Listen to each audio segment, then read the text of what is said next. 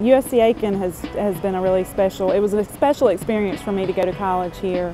Not only did I get a stellar education, but being involved in the student activities and being able to work on campus just really gave me a sense of self-esteem and self-confidence that I didn't have before. Cheryl and I chose to use a planned gift specifically for the School of Business, primarily for student development. The university is very important to us. We live in this community, we work in this community, the school is part of this community, and we wanted to continue to grow.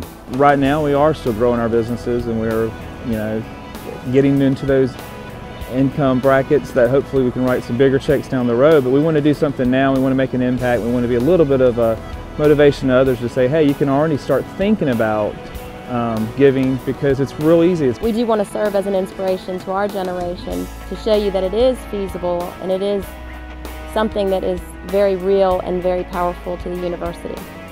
There's lots of different ways to give, and an estate plan or a planned gift is one of the probably a dozen different ways that you can give to the university.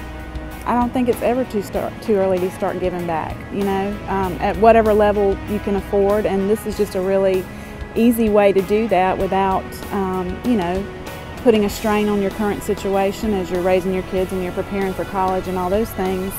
Certainly once you get past all that, then you can start hopefully writing bigger checks, but at this point it's a way for us to give back to a place that's done a lot for us and gotten us here to begin with. Giving just feels good. When you give back and you realize how much of an impact these professors, particularly at UofSC Aiken, with the intimacy, the involvement.